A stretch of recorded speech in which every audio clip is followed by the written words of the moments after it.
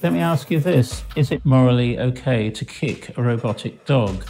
It doesn't have feelings, it can't feel pain, it's got no emotion. But there's a far more interesting question, in my opinion, whether or not it's morally okay for a human to have sex with it. If you want to see the future, just look at the sex industry today. Oftentimes it's about human contact. They want to have a fun evening. They want to have a conversation, a laugh, and then, yes, sex.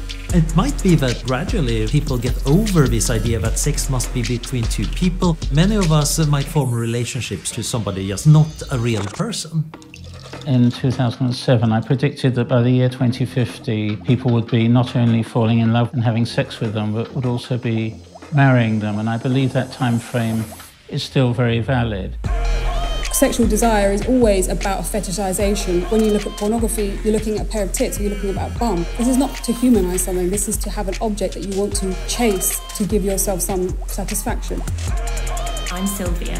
What turns you on? I think the more we start exploring with this new concept of seeing yourself as something else, then you can choose what you want to be. Maybe I want to be a cube and have a sex and Lego world. I mean, who's gonna stop me?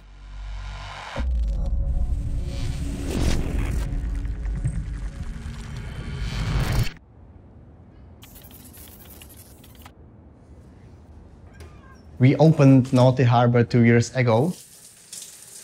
The first idea was open fully robotic brothel, offering robotic sex dolls.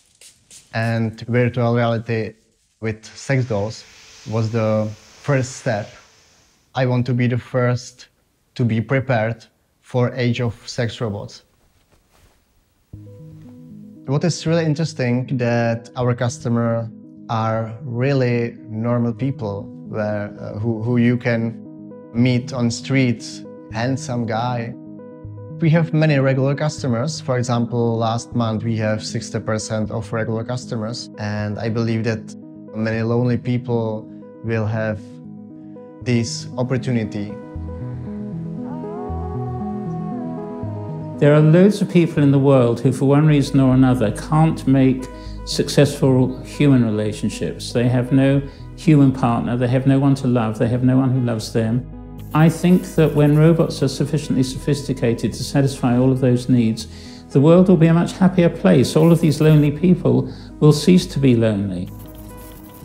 I think a lot of people in an ideal world, they would like to see a world without sex work, without sex dolls. I don't think that's realistic. Being an anthropologist of the future and being interested in this theme of the future of love, I think for over a decade now, I hear people say that they're working on productions on super realistic sex dolls, like sex robots. In my experience, in my research, I've seen a couple of them, and I found them very disappointingly not realistic. So when I got to Naughty Harbour, I was excited. I was like, yay, I can now finally not just read about it, but actually experience how it is. I got there, I think in the morning, found the brothel in a lovely neighborhood, which for some reason I hadn't really expected. I was welcomed in by somebody who looked a bit surprised. I don't think they had expected a relatively young woman. I think the majority of their customers is male. They let me in, guided me around a bit, and opened a door where Nick was lying ready for me. I think this was it, friend. I think I'm done. It has been a wonderful experiment. It was a bit more sad than I'd even imagined. I just kind of sat there on the bed and looked at the doll and tried to imagine, what shall we do now? There's really nothing that kind of works for me in this setting. Feels like a dead person, but then with a huge boner, I guess. A sex doll is really just a completely inanimate object. It's like a masturbation tool, really. A sex robot has animation, it has intelligence, it can converse. An interesting parallel with what's happening now in the world in artificial intelligence first occurred in the late 60s. In the world of computer chess, which is a field I've been deeply involved in all my life, chess masters would look at games played by computer programs and laugh because the moves were so bad. And that's a very good example of how quickly things can change. That was truly astonishing what we've just seen, and it just shows Kasparov cannot believe it. He's in shock. From that point onwards, grandmasters have genuinely been learning from chess programs because the programs could beat every human player in the world. The same thing is happening with artificial intelligence. I think the first products that we can call sex robots will actually be appearing on the market probably within the next year or so.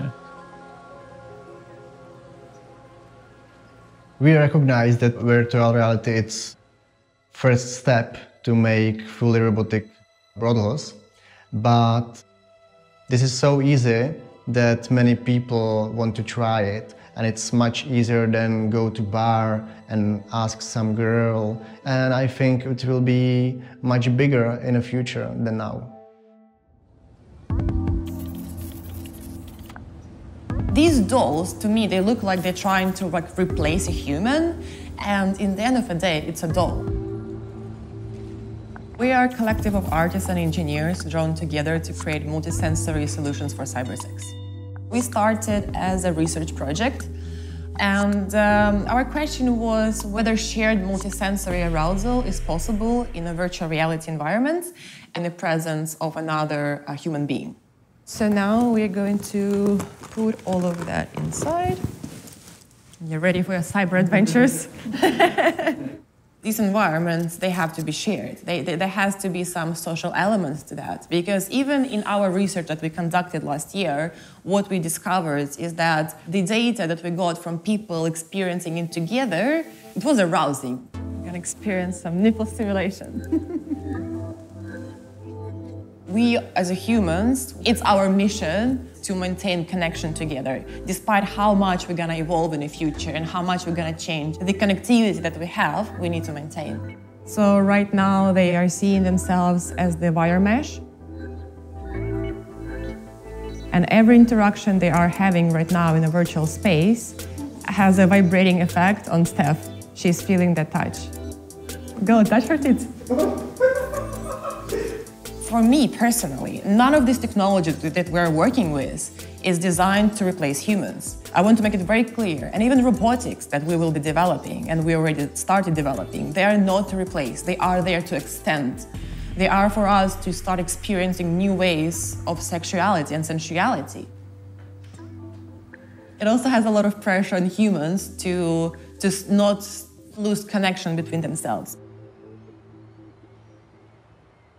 Unfortunately, sex dolls, or sex robots, how are they being called these days, they all look like imaginary porn stars because they are being created by men who are just creating what they want to see without really asking for other people's opinions.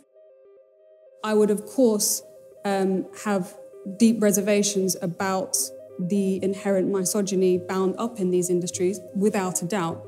Whether or not one wants to condemn them morally for it is a different question. I mean, the idea that one can simply say, well, we're providing a public service to people who want to be able to indulge in their sexual fantasies. Well, porn does that already. It's merely a male projection on what sexuality means. So you have these hyper big breasts, these very skinny middles. You see an avatar. You have to consider in what image is the person creating these robots, these AI systems, whatever. Is this person, you know, a Western white man who wants to replicate or create the ideal vision of beauty of a woman in Western culture? When it comes to sex robots, there are some people who strongly oppose it. I think they're taking a too narrow perspective because the sex object in this case is quite literal. Quite often, the titillation and moral outrage make people overlook the really tough engineering challenges. You're essentially having several tens of kilograms of body that needs to move several meters per second in close proximity to an unprotected human without doing any damage. This is an engineering challenge that I wouldn't want to take on myself, but I assume there are going to be some people who are very motivated to figure it out. Until people can have meaningful, entertaining, loving, sensitive conversations with software, we will not be at the stage for deep, intimate relationships and marriage.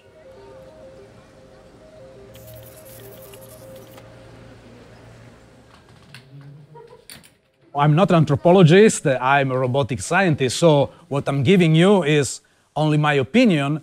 I think social interaction is very important and it can play a very important role for reducing loneliness. For instance, professional nurses told us that in many cases when they interact with people, it is important just to show that they are paying attention to them. So asking questions, showing interest. We used to call this kind of conversation a chit-chatting. So we like to say that the robot chit-chats with people. What I've done in the last year is to coordinate a big European project in which we try to develop robots for healthcare, in particularly for elderly care. Do you ever watch football on TV? Yes. Tell me what you like the most about football. Having an artificial AI that is able to understand when it is time to listen to the person and maybe ask the right question and then again listen and letting the person talk is a very important thing. I would like to talk about my family. It happened that a man asked to talk about his wife. Just to confirm, can we talk about your wife? Yes. You could see from his eyes that he was really happy to be given the chance to talk about his wife and his family. And he wanted to have something, somebody maybe, but also something was sufficient to listen to him.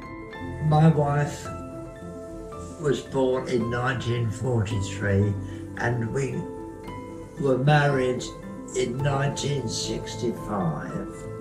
What is important to say is that we don't build robots, we build AI for robots, so anything could connect through the network to the cloud and then become capable of competent conversation. It's very nice to be here with you. Please tell me if there is anything I can do for you. Some people really establish a close relationship with the robot. They are interacting with something which is not a living being. It has a program, and the program is just making computation. If you are talking about artificial intelligence whose task is to interact with people, then maybe we need less than we may think. Could we have a true friendship with a robot? Well, I can certainly imagine having a robot that is trying to optimize my happiness. It might very well be that you don't need consciousness to have true friendship. You now see more and more robots. Like I recently walked into a bank office, for example, and there was a robot welcoming me in. It makes it very easy to be impolite to the robot, right? It makes it very easy to be unkind. I've noticed myself being very unkind to the algorithm Siri app in my phone when it was giving me a stupid answer. You know, if we really create sex robots or sex dolls, then perhaps young males will start to abuse them or be much more aggressive in their sexual behavior than they would have dared towards a human being. Of course, there is a major element of violence and a major element of suffering that is going to be sewn into these fantasy worlds. One could argue, well, at least it's not on real humans, which is really not much of an argument. We've already seen that various sorts of disaster can happen when malicious people hack into computer systems. A robot that has access to one's genitalia could do all sorts of damage. My life as an investor is a little bit easier. Obviously, there is huge ethical side of it that we need to solve. This is actually much more complicated and longer process rather than our scientific and technical readiness. With current pace of advancements in technology, AI going to be far more superior than us. And we humans, we are so simple in computer terms. I'm pretty sure the next version of AI can reproduce 99.9% of human feelings, reactions, and therefore ability to love. You know, I think a lot of the anxiety around AI is what's behind them? Are they really there? Is there somebody in there? And this is the condition of human beings anyway, because all human interaction involves this sort of abyssal character of assuming, is there somebody really in there? I don't know. But I have to assume, if I'm an ethical being, that underneath there is an ethical, suffering person, and I don't want to hurt them. So when we're talking about the AI, we're really just talking about the same question. If we're thinking about cutting-edge current AI systems, the most advanced look like they have roughly similar capabilities as a small animal. I mean, maybe a mouse or something like that. Certainly a real mouse we think is capable of at least a minimal degree of sentience. It can feel pleasure and pain. It might be that the time is soon close where we need to begin to think in similar moral terms about these digital minds that we are creating.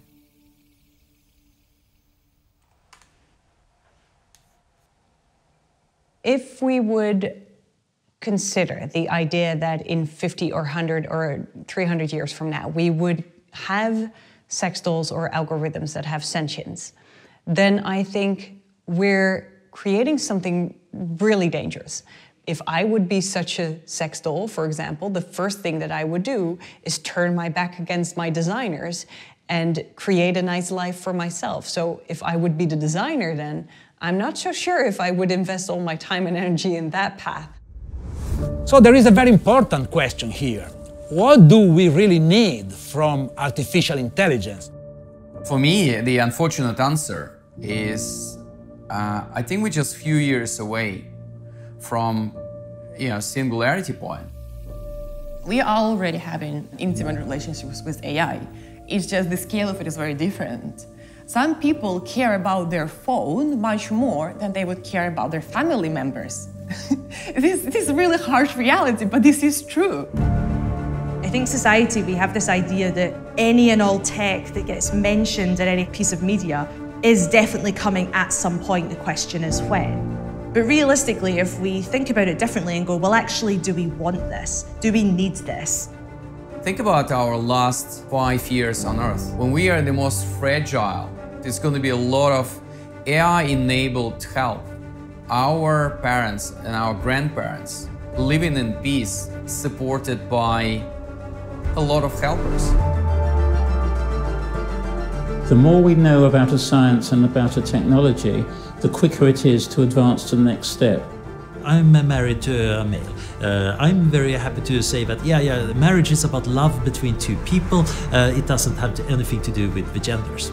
And I'm totally willing to say, marriage between two intelligent beings. Why should we keep it within one species? The question is, of course, could there be a meeting of minds, a bearing of souls? This is a very dangerous path. I just want to make sure that in the future we're not using the AI-generated experiences as a replacement. It's so easy just to kind of put on the headset and forget about the rest of the world, but the connectivity that we have, we need to maintain. I guess that's it, right? If you would only have sex with a sex doll, then, it's just not exciting. Somebody who's always ready, somebody who says yes, is always interested. I think we'd probably be done after a week or so.